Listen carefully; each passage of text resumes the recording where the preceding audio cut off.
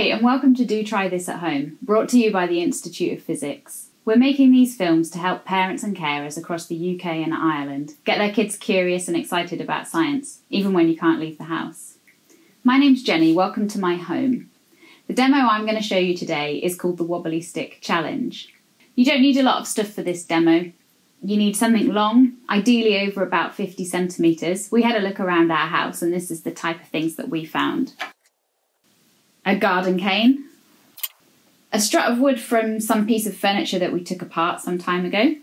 If you can't find anything suitable, you could even make your own long stick by rolling 2 sheets of paper together twice and then sticking it together with some sellotape. You'll also need something to add mass to the end of your stick. So this is some Play-Doh that we made at home. You could use some plasticine or even a lump of blue tack. So to set up your challenge, you just need to put the Play-Doh on one end of the stick and you're ready to go. Now you can challenge your family to the world premiere of the IOP Balance Off. Contestant number 1, AJ, with a superior sense of balance and style. Contestant number 2, Cav de Best, has always dreamt of winning a back garden balance off. Round 1. Each contestant must keep the plasticine at the bottom and balance the stick on the tips of their fingers. The longest time is the winner. 3, 2, 1, balance!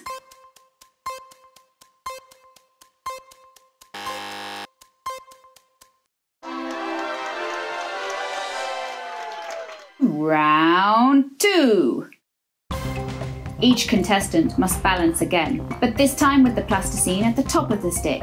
3, 2, 1, balance!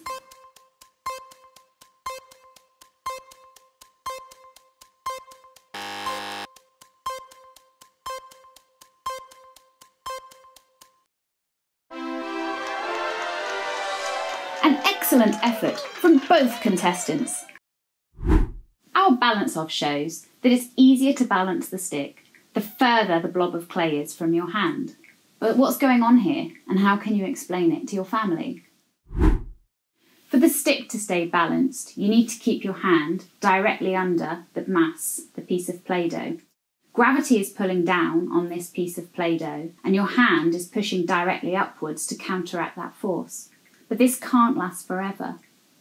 As soon as the stick starts to tip over, gravity is still acting on the Play-Doh, causing the stick to tip over more and more, faster and faster.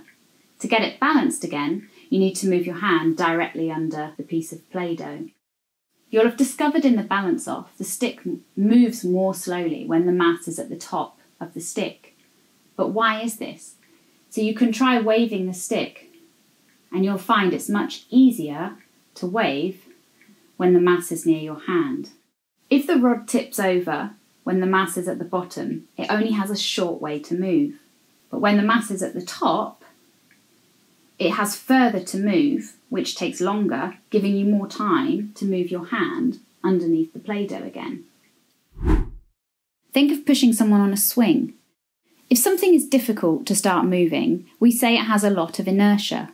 It's much harder to start a heavy person swinging than a light person. A heavy person has more inertia.